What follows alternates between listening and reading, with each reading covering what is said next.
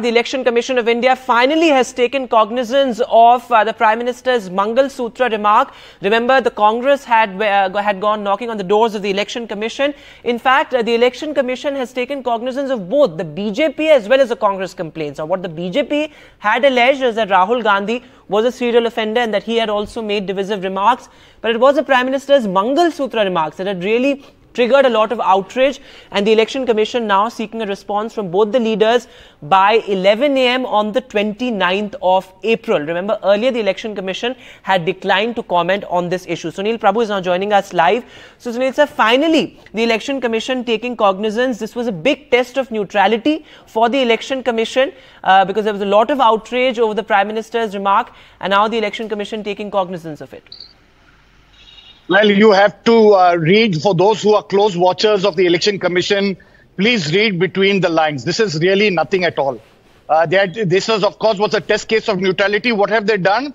They have refused to issue a show cause notice, be it the Prime Minister Narendra Modi or Rahul Gandhi or Mr. Karge. What they have done is issued a notice for representation, forwarding it and asking them to reply to it.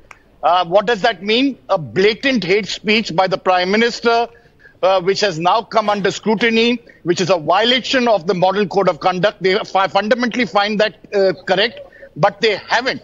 And I repeat, they haven't sent a show cause notice to the Prime Minister to respond to his remarks. Instead, they've sent it to the BJP President, Mr. J.P. Nadda, to respond. In the same manner, they have done the same thing for Mr. Rahul Gandhi as well as Mr. Karge, asking them to respond in the same matter, to try to say that they are even, and both sides, and this is the reason for why they have tried to be on an even keel, sending both the BJP and the Congress. But this, of course, for keen observers of the Election Commission will explain to you that this really means that they haven't really found the person who has been speaking, in this case, Prime Minister Narendra Modi, violative of the Model Code of Conduct. Otherwise, they would have issued him a show cause notice to respond. As you're well aware, in 2019, when the Election Commission was divided, Mr. Ashok Lavasa on the question of going public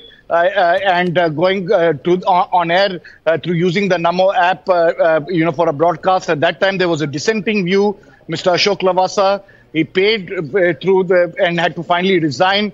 His family had ED cases and he had to shift to ADB. It's in the same context now that the Election Commission has tried to understand the implications of issuing a show cause notice against somebody who is violative. While you find the party and asking them to explain and advising their campaigners to do so and to be careful, they have really not taken any action against Prime Minister Narendra Modi, or for that matter, the divisive remarks that have been made by the BJP against Rahul Gandhi, as well as Mr. Karge, through that memorandum that was submitted by the BJP. So please look at it in that perspective.